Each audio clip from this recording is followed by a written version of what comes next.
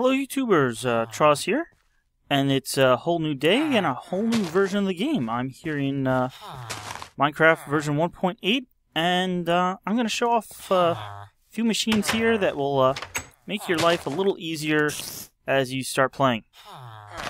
So let's take a look here. I have 3 automatic farms. These are fully automatic. You just have to sit near them and you will get food automatically. This works using the new villager farmer AI that automatically plants and harvests crops. You can see I have 1 farm of wheat here, 1 farm of carrots. You can see it's harvesting the carrots and planting more. And then a farm full of potatoes. And basically, I've set up or built these special houses here that trick the farmers into giving me the food. What happens is the farmers come in and they see these other villagers here and they attempt to toss these villagers food. But because of the block, or the half slab that's right here, oh, there you can actually see him toss. He can't get too close, so he has to toss it from back here, and the hoppers catch the food and route them into these chests here.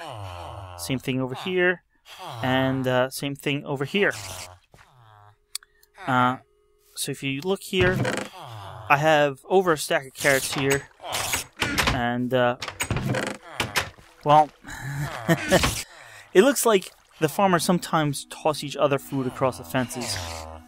Here's the potatoes. You can see I got a bunch of potatoes, a few carrots here. The one minor problem is with the wheat farm, you don't get wheat. The farmer turns it into bread, so you wind up with bread. And if you want to try to use the wheat to have a cow farm and you want to breed the cows, well, this isn't going to do it for you. But it will get you bread, so you won't go hungry. I mean, these are really easy to set up. It's basically as big a farm area as you want. I have a little water going down the middle to keep all this irrigated. You then just need to plant a few of them on your shelf. You don't need to plant all of it. The farmer will harvest and plant as he gets seeds. The trick is you need 1 villager. I have him on a half slab. You can see better over here. This one happened to get 2 villagers in there. I just left them. And then a block and a half up is where you have your hopper. Now, I have 4 hoppers here. You can just have 1 and put the chest right against it. I just made it come out so it's easier to see what's going on. I have glowstone. You can just put a torch on the back wall for light. Got a door here. It's all fenced in. You don't need to use a fence. You can use a wall. You know, whatever you want to build. I just have 1 block where the farmer can stand. You can give him a little more room if you want, but you know, it's not necessary. So he's harvesting and planting. But yeah, for the wheat, he gathers 3 wheat and then turns that into a bread. So the bread's a little slower than the carrots or the potatoes because it takes 3 wheat per. But what if you want actual wheat? Well, I built this. The basics are the same. I got a farmer here. There's some places for him to plant. But this obviously is going to require a whole lot more resources. You need a lot of iron for all these hoppers. A skeleton farm would really, really help. Because basically you need a whole bunch of bone meal. And you put the bone meal in this minecart with a chest. Should be enough for now. And by turning it on, it distributes the bone meal across all these dispensers here. Not sure why it's not making a sound. It was making a sound earlier. You see now we're up to 60. And it basically just goes back and forth across all these hoppers that are on top of dispensers and fills up the dispensers. What we're waiting for now is for the farmer to open the door and step on that pressure plate. And when he does, he triggers a system that first pushes up that block, basically locking him in the house. And then it fires all these... Ooh, let's see if it will happen. There it goes. It fires all the dispensers 3 times.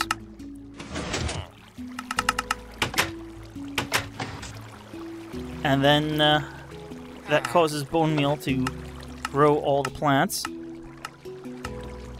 Then it triggers these dispensers up the top here that let water out, that break the plants and push the plants, the wheat and the seeds into these hoppers here. And those hoppers come back here. I have a sorter, and this pulls out the seeds and sends them into this item elevator. These are a whole bunch of droppers facing up, and that lifts them up and brings them all the way back to the house and drops them down here for the farmer to pick up. Now he should have picked up a bunch and started planting, so I'm not sure what he's actually doing at the moment. Let's give him some.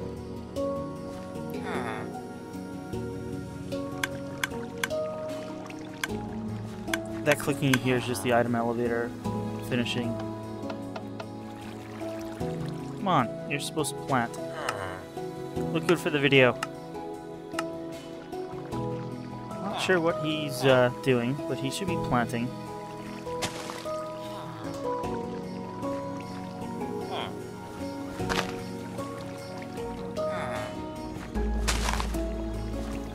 You gonna plant now?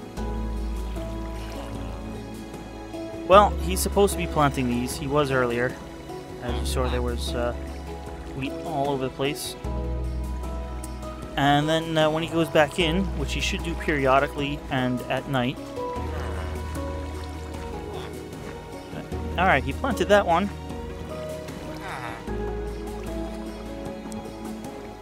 Well, when he goes back in, he'll set off a whole new round of growing wheat with the bone meal, and then using the water to flush it away. And as long as the water isn't on too long, it won't break the fields. So after the filter here, all the seeds are pulled out and only the wheat comes across, and hey, we got like a stack and a half, a little more than that. So that's this machine. The mechanisms are a little tricky here, but basically this is a RS latch. The pressure plate in the house is here. It powers this, which through the block, and using this repeater flips the latch, and then it turns itself off after a short while. But when the latch flips, it does well, power comes here, which pushes up the piston, which blocks the door so we can't get out while the water's running, or the whole system is running. This right here makes the 3 pulses that come up here and power these dispensers with the bone wheel in them. And it comes down and goes underneath over here for the other side. It barely makes it the signal strength, but it does make it all the way to here. And each one of these actually powers 3 dispensers the way it works.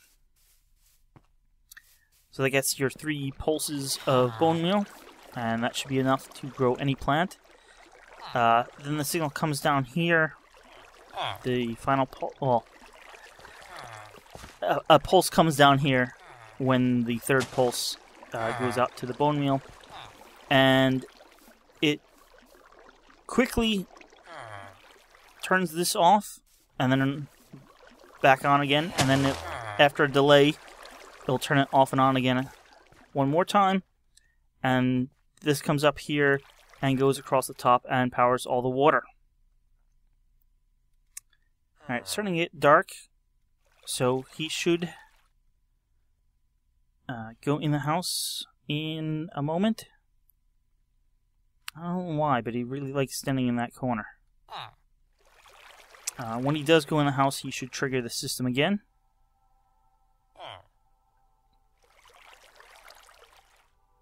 Hey, it's getting dark, guy. Here he goes. There we go. Water. And that pulls all the wheat and the seeds in. See the elevators going because the seeds are being filtered out. And they should be coming over here and being dispensed onto them. So he should have more seeds for the next day.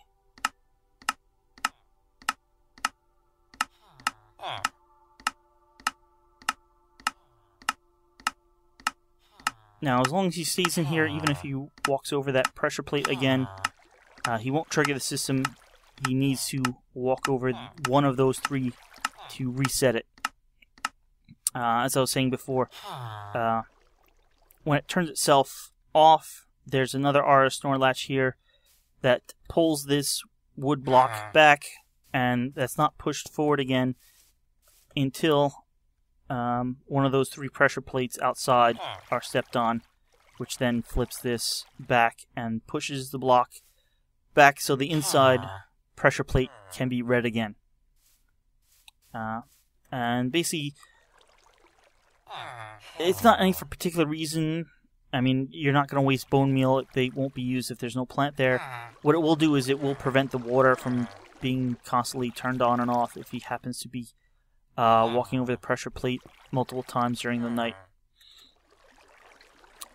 So that's basic automatic farm machines. So you can get all your carrots, potatoes, bread, and wheat that you want. Now, let's see, we had one more harvest there, and we're almost 2 full stacks. So it gets just under half a stack. Actually, I think there's 24 spots to grow. I guess I could make it a little bigger, but I basically want him to be able to plant everything without everything, or without a single one of them growing fully, and so he would not have, so they wouldn't be ready to harvest by the time he finished all the planting. Because if he did harvest, well then, we lose a little bit that we could have been capturing. Yeah, so it's my first video in 1.8 fully, and plan to make a few more videos of new machines and new mechanics that are relatively easy. Maybe next time I'll take a look at slime blocks. I am not far from a swamp over here, so should be able to get some slimes and do some neat things with that, jump pads and all sorts of neat things. So thanks for watching, and I'll see you next time.